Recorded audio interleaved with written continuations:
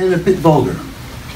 Well, this toast isn't going to make it to YouTube, because for a real crowd-pleasing toast, the person you're toasting has to have odd ways, quirks, and foibles you can poke fun of. And Dwin is a lousy subject for that.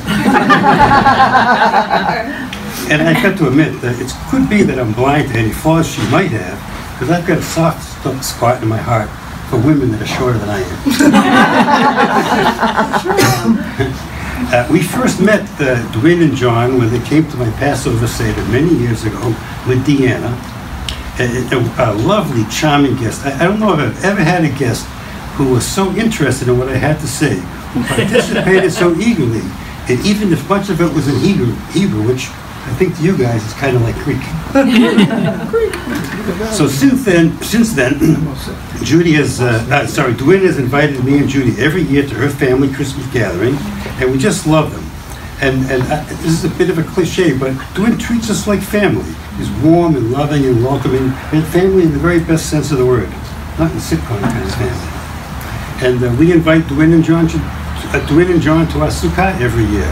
And the holiday of Sukkot, we have a festive dinner every night. And the night we look most forward to is the night the Schulers come. So John and Peter and Phyllis will have to forgive me, not hold it against me, but Dwin is my favorite Schuler. and I'd like to conclude with a blessing. This is a touch that you'll be maybe possibly expecting nobody else will. I'd like to give you a benediction that words you may have heard in this room before, but not in Hebrew. Right. And maybe Deanna can translate.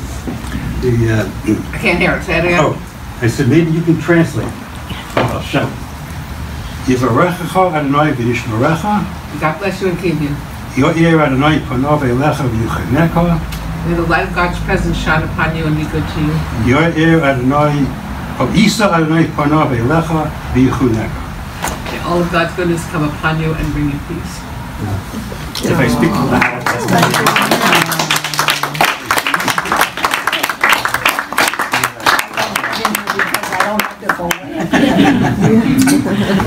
Nice. Thank you. We are blessed to have